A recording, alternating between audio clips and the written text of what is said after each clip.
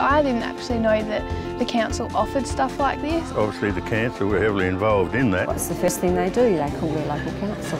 The closer you are, the more we care. Welcome to the city of Tea Tree Gully. Located in the northeast of Adelaide and with around 100,000 residents, we are one of the larger councils in the metropolitan area. Our focus is sustainability, and a big part of that is the saving and reuse of water. Councils generally have grown up from seeing water as something to be gotten rid of. You know, we used to build pipes and send it out to sea. These days we see water as an asset, and it needs to be captured and treated and reused wherever we can.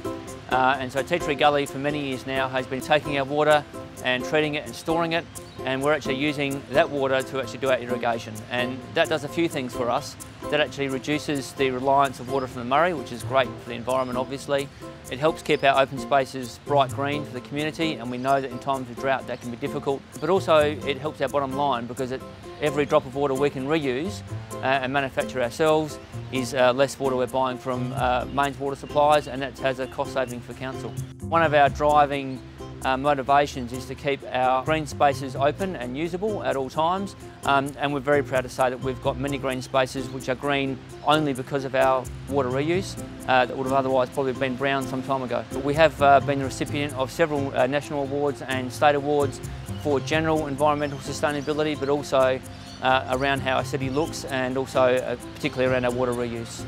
Yeah, hi, my name's Stephen Butler and I operate Step Into Life Modbury. We operate our outdoor classes, so exercise through toning, cardio, kickboxing, all types of different classes, regardless of ages from 16 through to 80 years of age.